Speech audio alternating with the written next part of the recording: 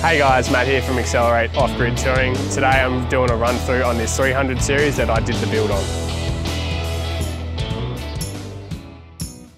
So obviously one of the key features we did on this build is a dual battery system under the bonnet. Fitted one of these Invicta Xeros 120 amp hour batteries.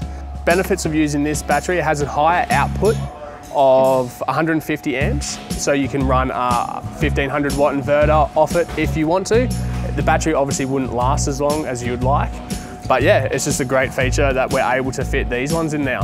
Obviously we have our DC in, DC out, our isolated Anderson and our sockets, all our fuses there, nice and accessible. Another thing we installed on this 300 series was a Cel-Fi. This is just the aerial for the Cel-Fi. It's mounted in the back, I'll show you that later in the video, but this is also mounted on the GMF aerial bracket. So the good thing about these brackets that you can get one for the driver's side and for the passenger side. You don't have to just mount your aerials on it, you can mount mini spotlights or whatever you like on them. So another thing we've installed on this 300 series is the Advanced ICE trailer plug bracket. So the good thing about this bracket is specially made for 300 series. We have our Breakaway holder, we have our trailer plug, Anderson plug, we have our Safety Dave Woza connection. We also have our manual inflation for our airbags, which is all on the same bracket, which makes things so much easier to do. So obviously guys, before I said about the Cel-Fi unit, this is where we've mounted it. We've mounted it here because the customer has asked us to mount it there to make it removable to put in his caravan. So all you have to do is undo the two aerials, undo the power cable, and it's just Velcroed on, so it will just rip straight off. The great thing about the Cel-Fi is it boosts your mobile signal. So with the dual battery kit, we installed our cup holder socket bank.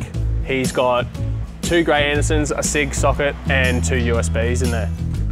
So obviously one of the biggest things we installed in this was the Safety Dave integration system using the Advanced ICE. So obviously you see there's no extra Safety Dave screen in the corner or on your rear vision mirror because we've wired it so it can go through all your stock head unit. So when you're driving along, you want to see what's happening at the back of your van, hold your menu button, and there we are, that's the back of your van. So this has got two channels on it.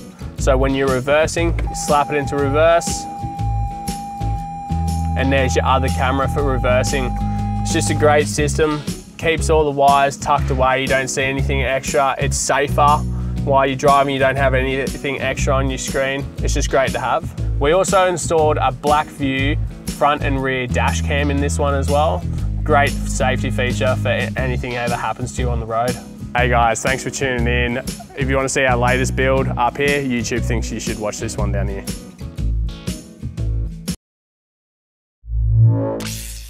Accelerate Off-Grid Touring, powering your adventures.